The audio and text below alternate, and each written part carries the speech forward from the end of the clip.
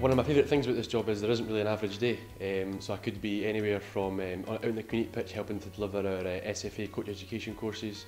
I could be coordinating our various holiday programmes, or up at the academy helping to deliver our academy soccer centres. Equally, I could be out in local primary schools doing our Tesco Bank programme, or in the office replying to what seemed like endless emails, helping to organise our Tynecastle tours. On a match day, I help coordinate our Half-Time Heroes programme, so that's 30 kids running out onto the hallowed turf. So it really is a job where you can be doing anything at any time, anywhere.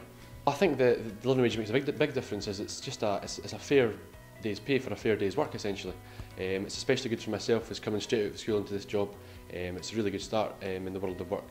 And I know a lot of my friends are maybe not getting the living wage, maybe closer to the minimum wage, and they're all really envious of me, which is great. I think it says about Hearts that they value their employees, the people that do the work day in, day out, right from the club captain to people like myself to the tea lady.